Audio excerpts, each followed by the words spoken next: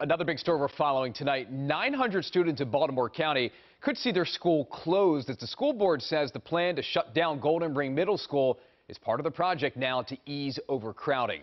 But some parents say they're not happy about that proposal, and tonight they had their say. Kelsey Kushner joins us live at 11 o'clock. And Kelsey, you were in that meeting tonight. Tell us what took place.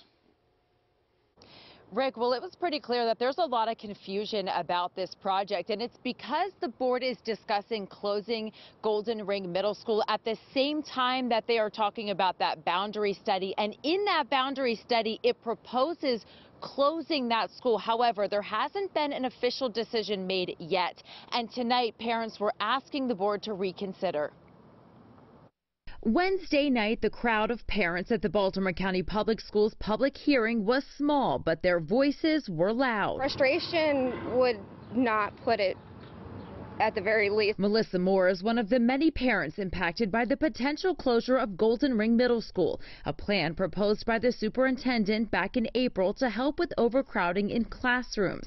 The announcement of the proposed closure comes as school officials conduct a boundary study that impacts Central and Northeast area middle schools. The study looks to close Golden Ring Middle School and build a new school nearby, moving 900 kids for the 2024-25 school year. Moore says she feels the opinions from parents weren't taken into consideration. They should have had this whole public hearing before the boundary process took place. The board is set to vote on the school's future May 16th. Board Chair Jane Lichter says if it doesn't pass, the entire boundary study would need to be redone. She tells WJZ she understands parents' frustration with the boundary study overlapping the closure process. And we did hear what the speakers were saying tonight as far as the order. And giving us recommendations that the order may need to be looked at and the policy may need to be altered. At the public hearing, some parents fought for the school to stay open, asking the board to consider the students who plan to attend Golden Ring with their friends.